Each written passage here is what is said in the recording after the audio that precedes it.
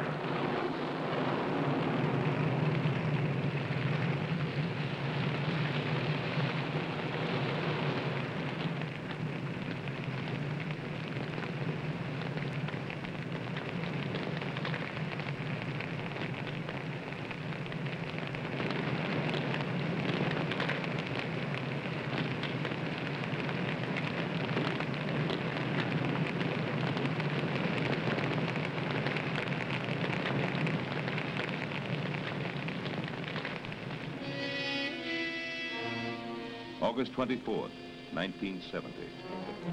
45 fires burn in the Wenatchee National Forest in north-central Washington, all touched off by a lightning storm during the night.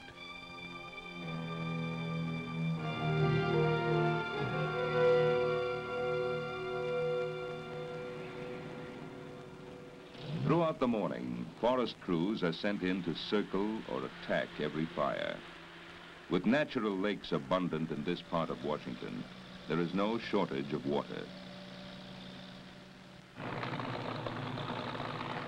For Wenatchee officials, these first hours are crucial, for once the sun has had a chance to heat the earth, even the smallest fires can become raging infernos.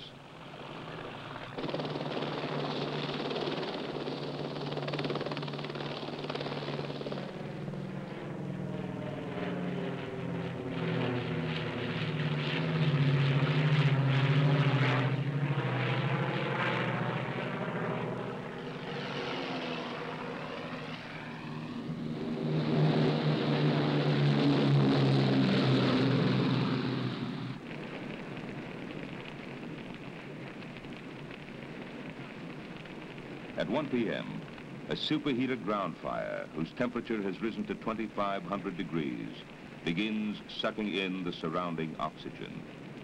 The more it takes, the more force it builds from within, and so generates its own winds.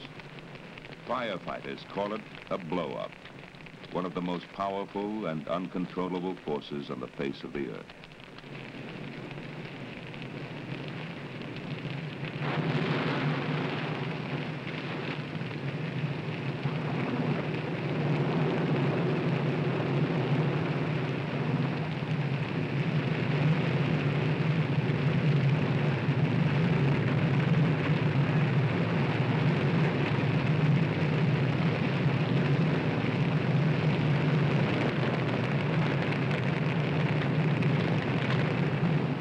Man has never found a way to control the force of wildfire.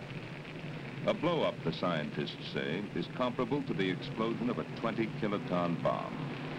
Its temperatures ultimately rise to 3,500 degrees. Its winds can reach the force of a tornado.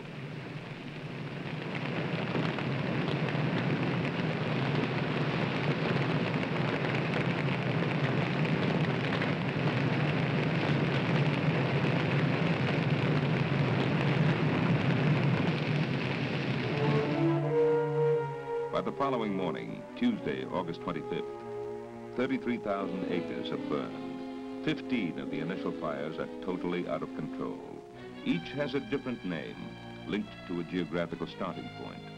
Gold Ridge, Mitchell Creek, Poison Creek, Cougar Mountain, North Tommy and South Tommy, Slide Ridge, and Signal Peak. Yet together, they're part of a single disaster, which officials already call one of the worst in the history of the state. A beleaguered national forest must call for help.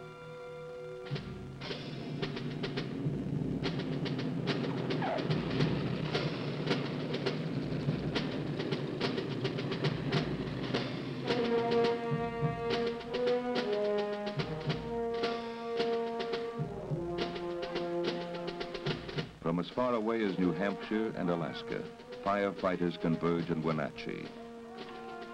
Full-time foresters, Indian specialists, college and high school students. Ultimately, they will number more than 8,500.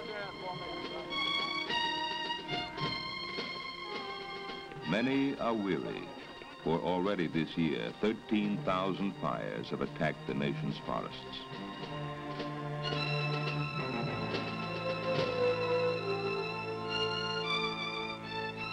With amazing swiftness, the quiet enclaves of north-central Washington have been transformed into staging areas.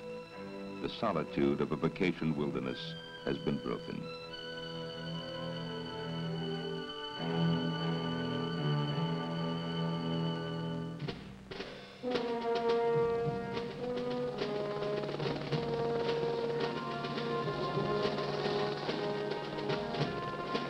As if in some distant land, some other place on earth, great machines rend the silence, and young men are led against an enemy.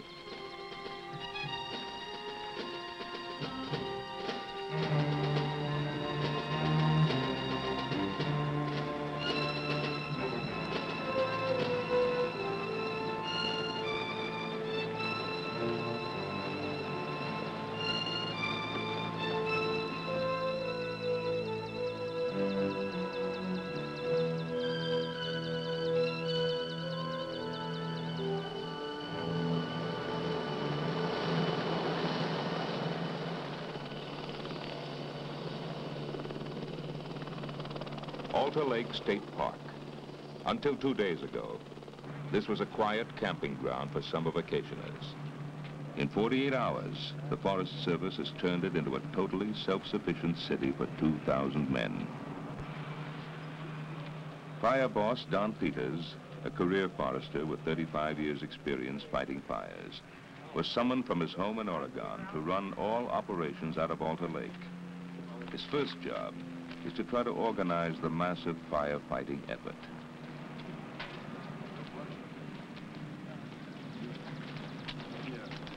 Ray, I want to try to give you some help there. And Bob Krell was here, before we came in. And could I assign him to you and have him help you and kind of spell you off? Sure, appreciate that. All right. Well, let's go over now. I'll give a talk to him. And okay. Because you're getting bogged down with too many details.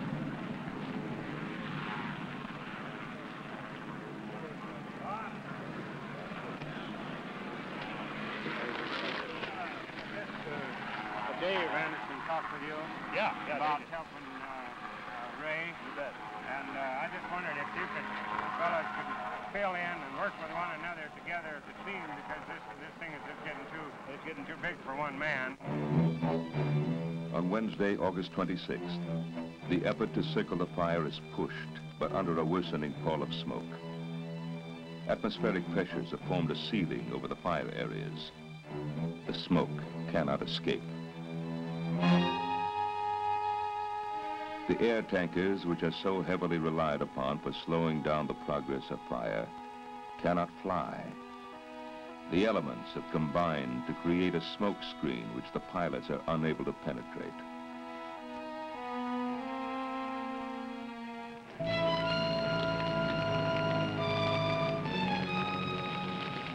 Beneath the smoke, the fire will continue to move unchecked through the night.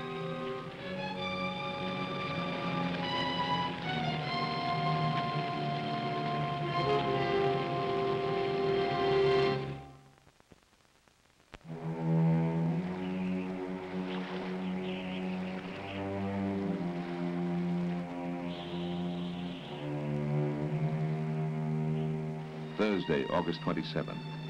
The weather this day, a crazy conspiracy that baffles and frustrates the firefighters. Winds gust up to 40 miles an hour, yet the sickening gray-brown smoke hangs thick, almost obliterating the sun. Summer resorts like Lake Chelan become ghost towns, choked by the smell of burning trees.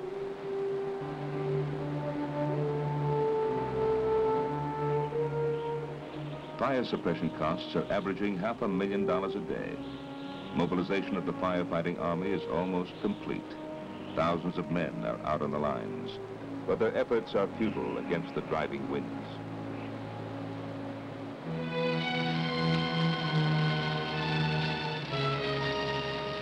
"58,000 acres of timber have burned, nearly 6 million trees. Now, many of the smaller fires have run together, and 3 massive burns pose the greatest threat: Mitchell Creek, Gold Ridge, and Entiat. I'd like to bring you up to date on what we've got. Last night we were a little bit optimistic on what we were going to get, but the public information that we're getting shows that on Mitchell Creek, here the fire has bulged out, has gone across Grade Creek here. It's giving us a little trouble. We're having a little trouble here. Now, on the rest of the fires, things have changed and changed in a hurry. Gold Ridge, which you may have heard about earlier, and this is as of 1500, 3 o'clock, has broken out of the lines, is going towards the west, towards the town of Ardenbore. The fire is visible on the ridges above Ardenbore, and the people are packing to pull out. Scattered along a narrow, winding road, some 50 homes comprise the isolated lumber town of Ardenbore. The name means a place to see the forest.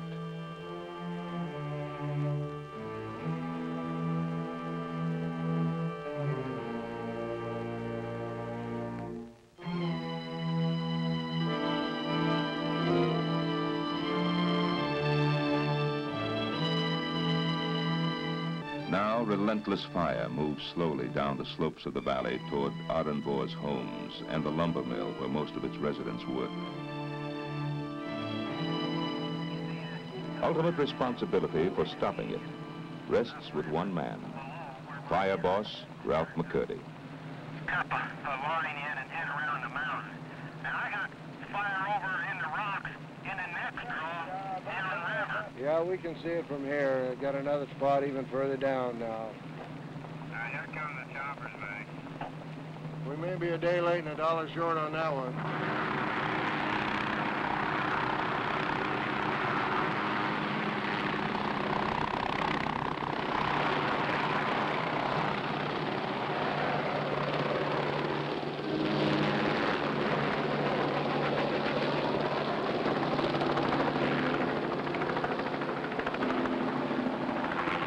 Although the helicopters drop 400 gallons of water, the effect is like isolated raindrops. The fire is too widespread. Visibility remains bad, and throughout the day, bomber drops are too high and too infrequent to be effective.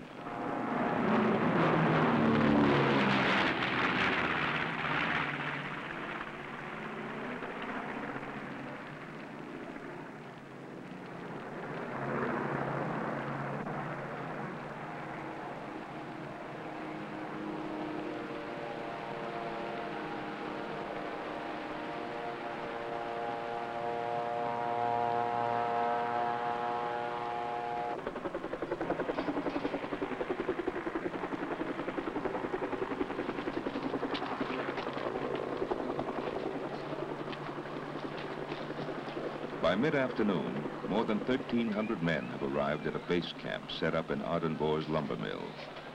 None will rest until the battle is decided.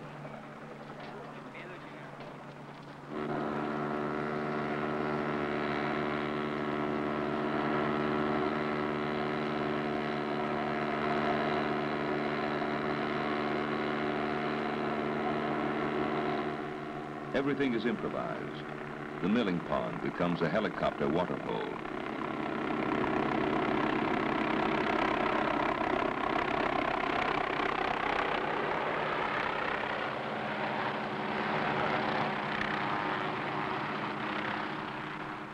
We got fire going in we got to move, pretty much moving the other direction towards the west, but right now we're just in a state of flux, and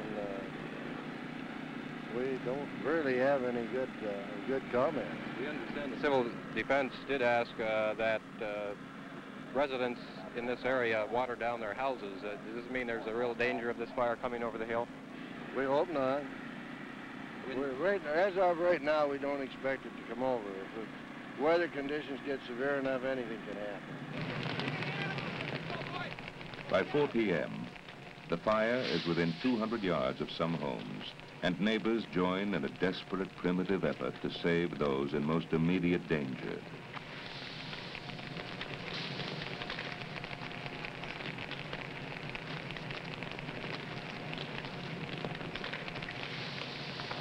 Is there another nozzle back there?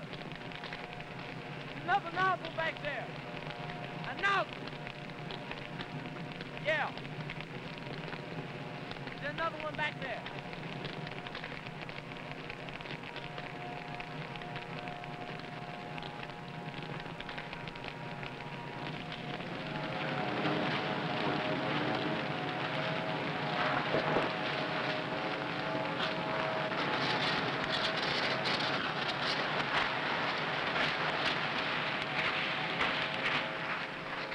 Nothing man can do has any effect.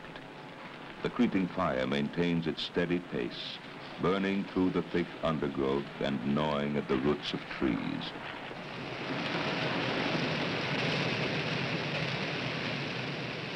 Ultimately, heat becomes too intense for the firefighters, and at many places along the Ardenbourg Road, they'll be forced to back away.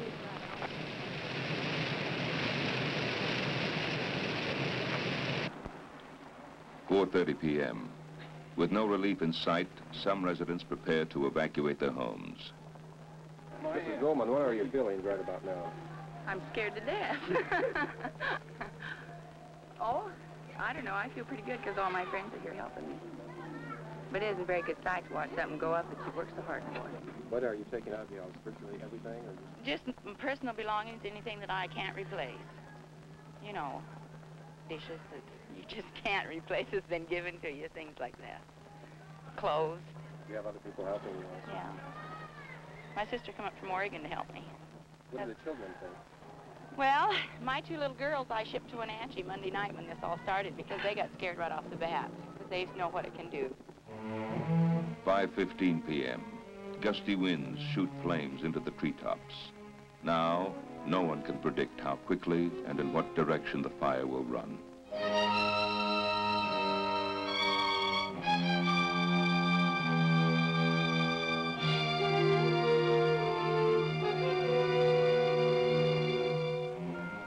Crews trying to hold a line above Ardenbourg must be pulled back into town.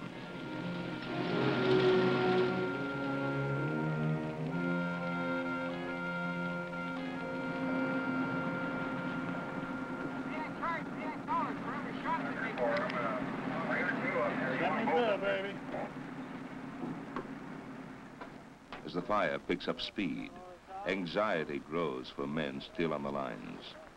The Ardenbourg Road is their only way out. No. Where'd she go? Jump over the Mad River? No, it hasn't jumped Mad yet, because the Mad River goes up this way, but there's nothing gonna stop it, I don't think. The way those winds are right now, she's going right up that bridge just as fast as it can go.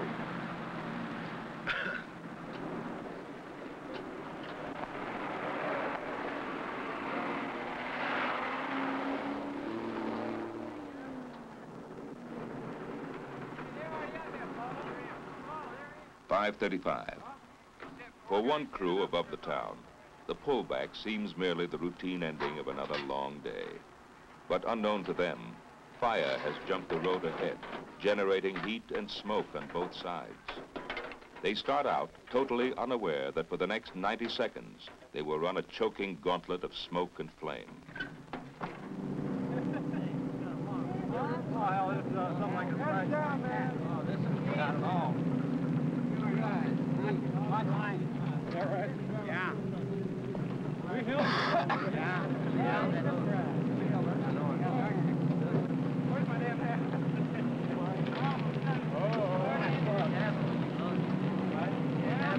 Yeah.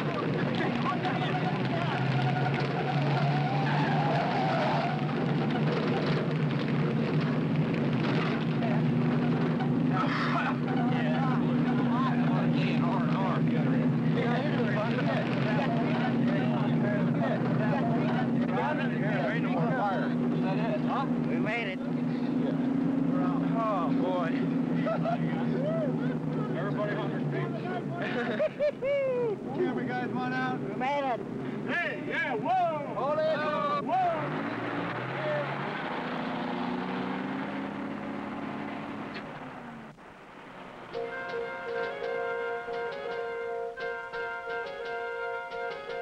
By 6 o'clock, all the men have been pulled back to safety. But high winds are blowing sparks and burning branches across the valley. The outlook is grim. 6:10 p.m. A summer cabin at the edge of town disappears within minutes, apparently touched off by a spark landing on the roof. Local firemen had watered it down less than half an hour before.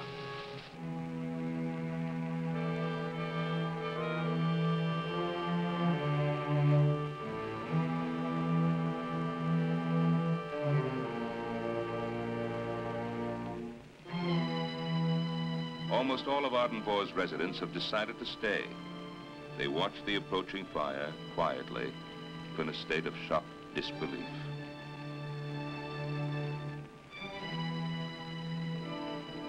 "6:30. Facing the strong possibility of total disaster, Forest Service officials reach a desperate decision.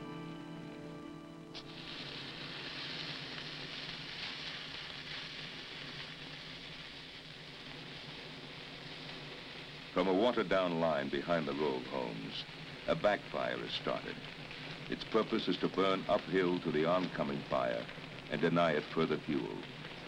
A risky procedure, but there is no acceptable alternative.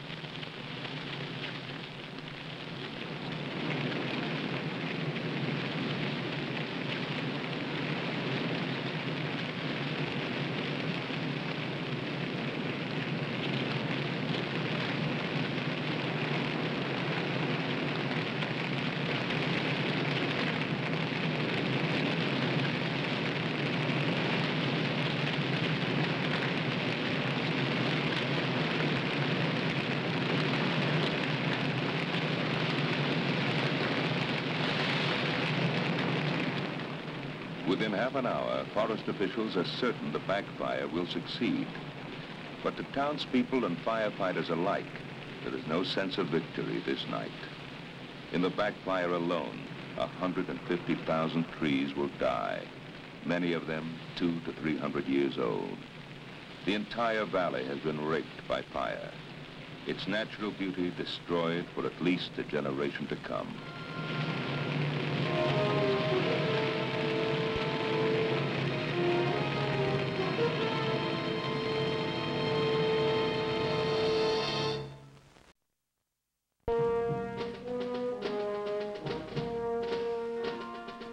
Friday, August 28th. As the fires still rage far patrol, professional crews, so-called hotshot teams, are sent into critical areas. These men come from Redding, California, and are led by 34-year-old Charlie Caldwell. Well, we've been on a total of 16 fires this summer prior to the Mitchell Creek fire itself, and naturally the guys, it's hard on them. As a hotshot crew, they do get some of the toughest and longest shifts on the fire line. This is what they're trained for, and we realize ahead of time that we're going to be put in these positions.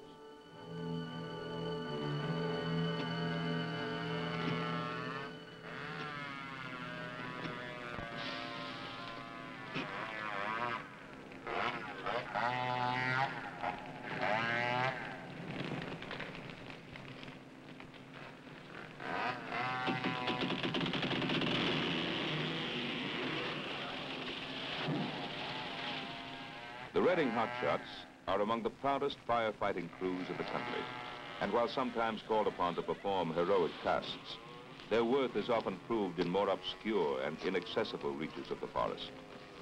Here they cut fire line with cool, relentless skill from dawn to dusk, day after day.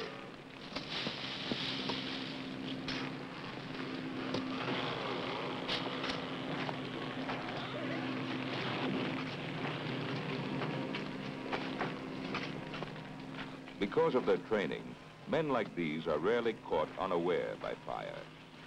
Yet even they must pay a price. The end of each season leaves their lungs cruelly contaminated by dust and smoke. Charlie Caldwell has already been warned by doctors he must quit soon or face permanent damage.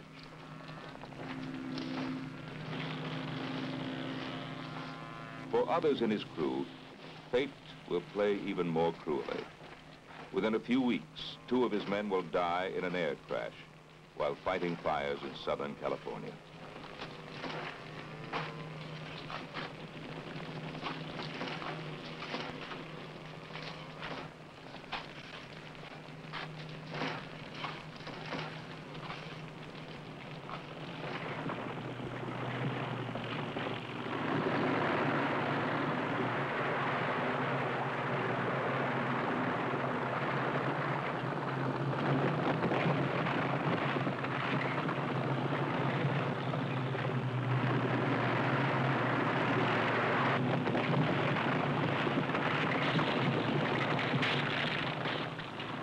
By this, the 5th day, more than 70 bulldozers are at work, battering out fire lines at the rate of half a mile every hour.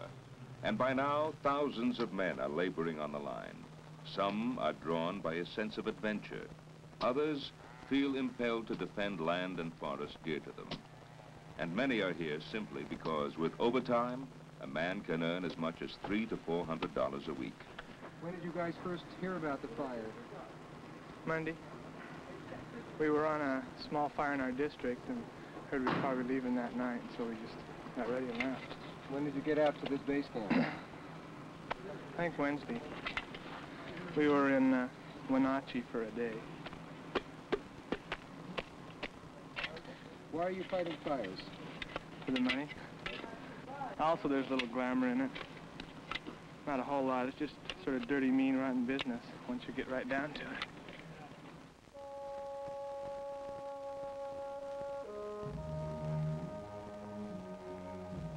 The working day grows longer, sometimes 16 hours and more. Smoke, heat, and exhaustion take their toll. Minor injuries are more frequent. The chance of tragedy increases as fatigue saps alertness and caution.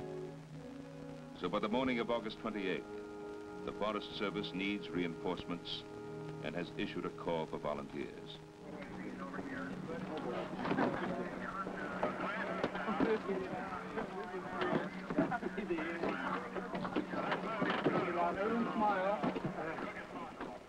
Six miles west of Ardenbohr, a volunteer group comes on the lines.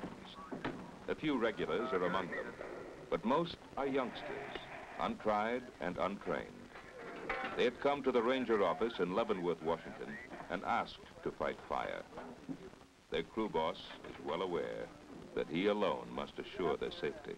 You want to make damn sure that everybody realizes this isn't just plain old kid stuff. You can get your around here in a hurry. And so let's keep our guys together and don't let anybody wandering off someplace. If somebody gets sick, let's take care of them because you could get your butt burned. Okay. How far in do you want to burn? About 20, 30 feet? Yeah, go out about 20, 30, 40 feet and get her going good because we got suction from the other way now, and if we take advantage of it, we might make it work. Okay. Run this way. We aren't going to go on the other side. No, don't drop over the other side. No. I'll see you to get back. If you need anything, holler on your radio. I'll be on the radio down here. Head up there, you guys. Normally, John Siegel would command a larger and more seasoned crew. But the situation is far from normal, and chance has given Siegel an unexpected opportunity. A steady wind now blows from the west. He may be able to backfire here and hold this line. Get with Frank and don't take, you're not going with him.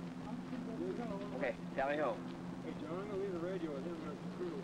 You better take it. We might have to get you out of there. Well, you're coming down this way, though. Okay. Don't see my name.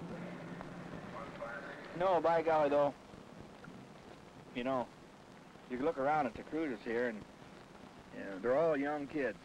Every damn one of them, and half of them don't know sick 'em, you know, to start with. But boy, they do a damn good job for you. Put them out there, and got somebody that knows what they're doing with them. And they learn, and next year they come back, they're just twice as good, and next year, and we usually get them for about 6 years. Yeah. I've had the same crew that I've got over at Leavenworth now for about 4 years. Yeah. And as they graduate, we pick up another one, he'll go all the way through school. But second year, he's real good. You get a lot of work out of him, a lot of know-how. But the first year, it's really rough.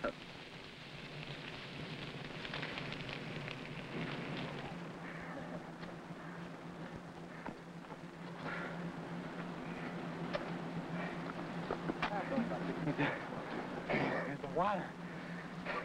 Yes, sir. Why do you guys not just move down just a close a bit?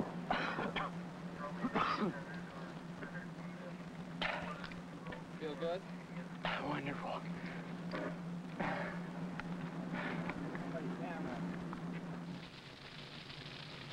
Within 15 minutes, the backfire surges to meet the major blaze, cutting off its possible line of advance. Wind conditions remain ideal.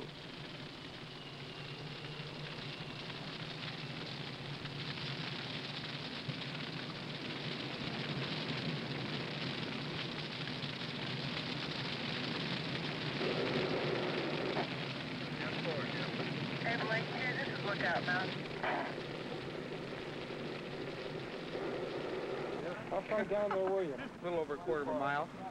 We started from the creek and came straight out, just dripping as fast as we could go. Wind was just perfect. How fast can you go? How fast can I go? You visit the fire station me or not? Well, we came up there in about 15 minutes.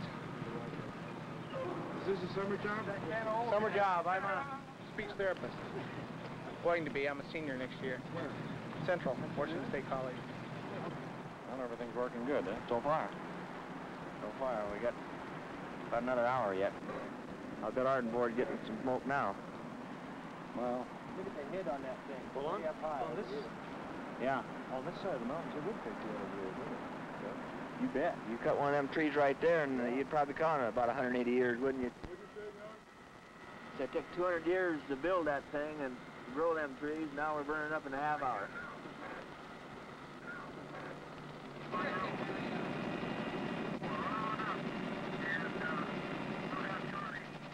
32 miles away, line boss Bob Boston surveys a disastrous new breakout. Fire has suddenly swept into Black Canyon, a part of the forest that burned only 41 years ago. The new growth of prime young timber below has not even reached maturity. Boston will return with a grim report. He went down to did he? Yeah, sure. We got two of our own packers, five callers. Callers and two. They haven't gone back yet. No. We got a whole new ballgame. We got fire way out there. Way out there. There's fire right now, clear out to this ridge. Good grief. If it gets down in that Medhow Valley, well, this means farms and ranches and orchards and fruits, cattle and everything else, right? Private property, private homes. We're concerned in here, too, this burning out. We were talking this morning with some of the fire behavior specialists, and we've got a loop on this end line, this opening here, and if we do get the doggone thing tied together, we're going to have to burn here under favorable conditions and burn in a little at a time to tie that, make that line safe.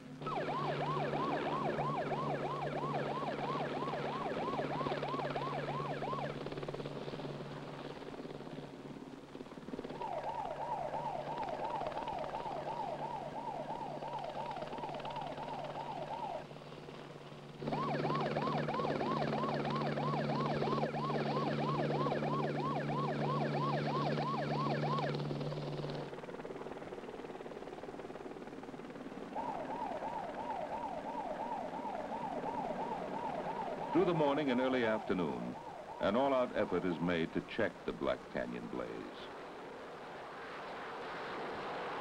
Around 3:30 p.m., men and machines are ordered back.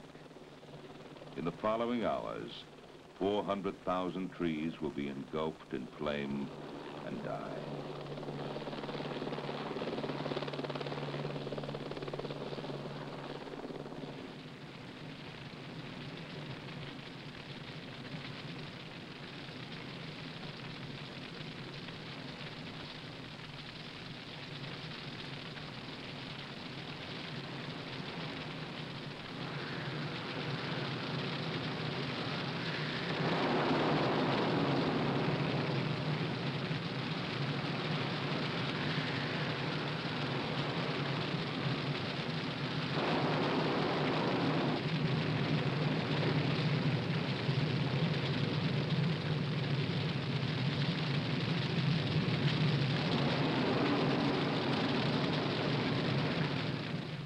As with a battlefield defeat, when a forest dies, one man must be responsible and weigh the cost. The devastation of valuable timberland, a mortal blow to both beauty and ecology, the risk of human lives, all are balanced and mourned by fire boss Don Peters. Don, how do you feel when you see fire go over a forest like this? Bad as it is. Makes me sick inside. It's hard to say. I've been doing it a long time, but my whole career has been in forestry, and we want to raise the trees and use them. When they burn up, nobody likes to see trees or greenery burn. And the worst part of it is, you're concerned about men that are off in there too, I mean, for safety. Maybe that's not the worst part of it, but that's one of our big concerns, because we've got to know where our men are, and we've got to be prepared, and everybody has to be trained, and they have to follow orders. Well, I'll see you guys.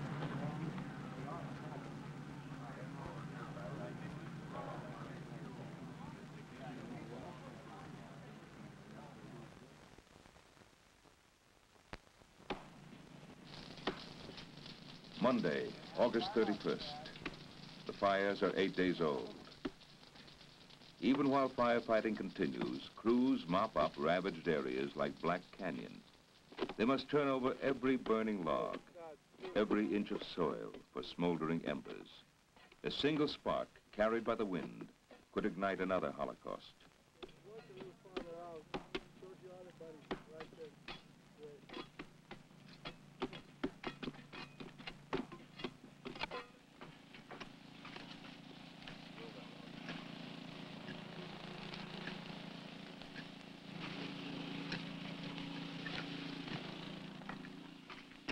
Mopping up is regarded by firefighters as perhaps the dirtiest and least desirable assignment on a fire. Yet, none argues its necessity, for a burned-out forest is not easily forgotten.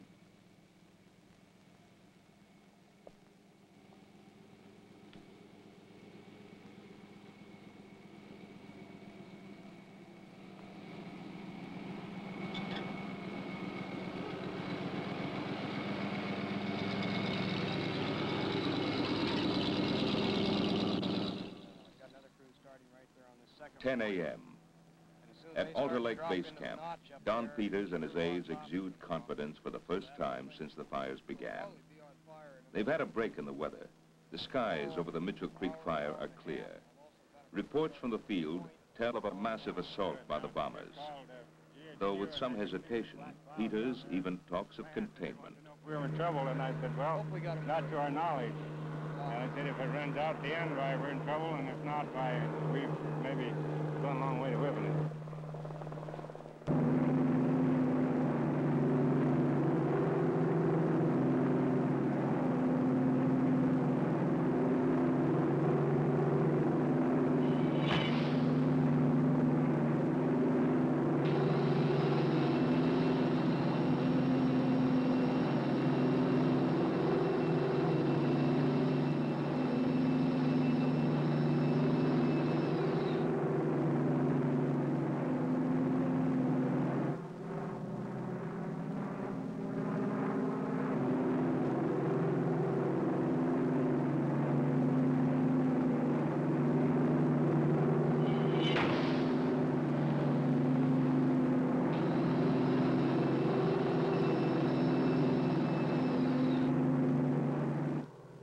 On the Mitchell Creek fire, 95,000 gallons of fire retardant chemical will be dropped this day as the big air tankers hit one hot spot after another.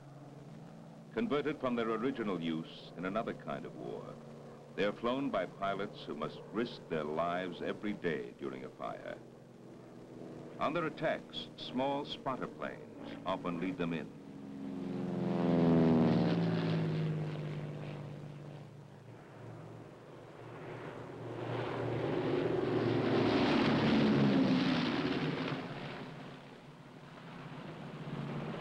The chemical they release is a fertilizer which clings to the trees and slows down the progress of fire.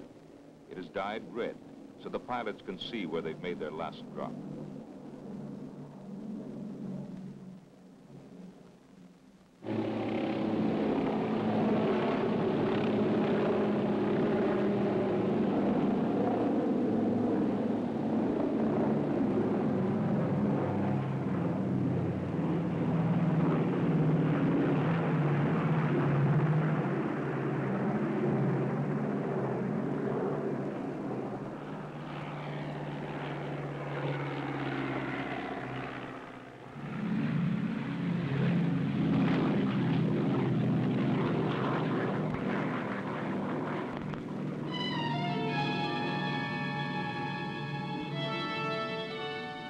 By the afternoon, the bomber attack has had telling effect on the Mitchell Creek fire.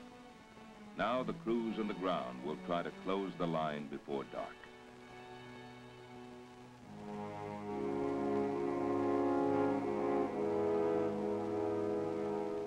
With greater protection now, the bulldozers make tremendous headway in carving line around the fire. In some cases, more than 50 yards wide. It is the beginning and ending irony of firefighting, that to save the forest, you must destroy part of it.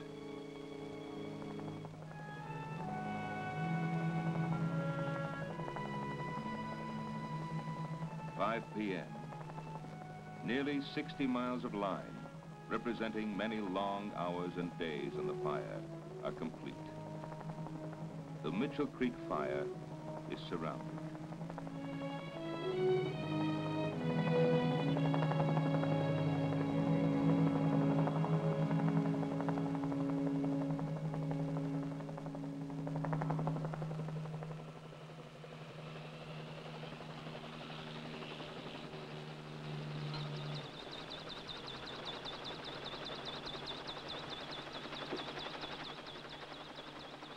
At 5:16 p.m.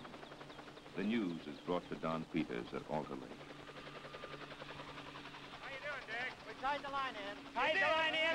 Oh, boy, oh, boy. Hey, that's 8 days. 8 days that we've been fighting her. Tied in! Tied in! We're all tied in. Boy, oh, boy. Let's go in.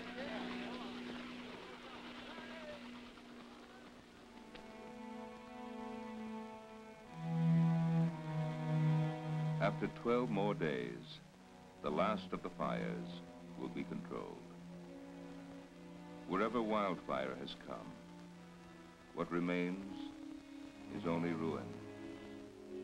The forest, primeval, virgin, silent, is now dead.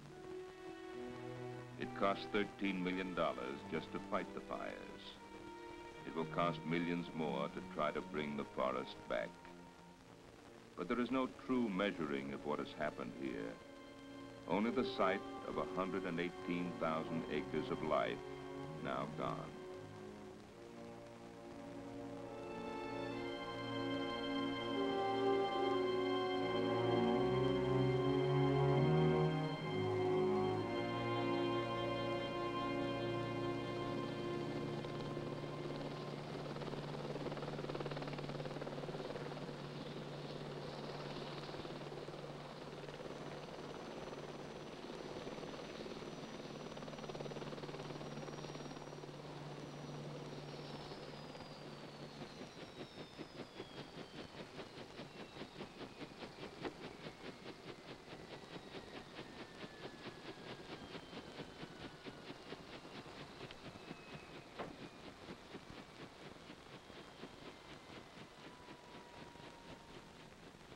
Don Peters has spent a lifetime in the forests.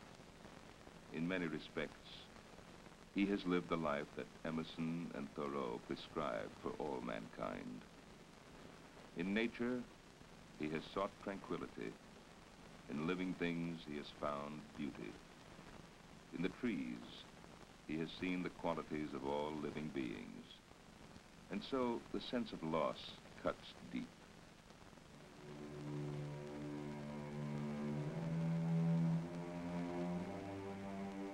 In the scorched remnants of the soil can be read the story of 1,000 years of growth, decimated within seconds.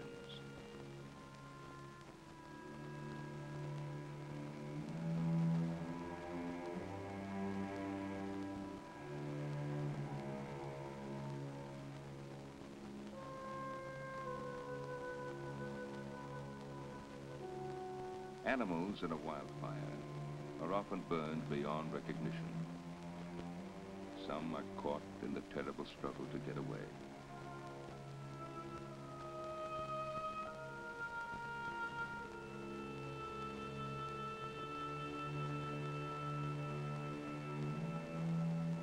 This tiny squirrel apparently buried his head at that moment when he sensed he could not escape.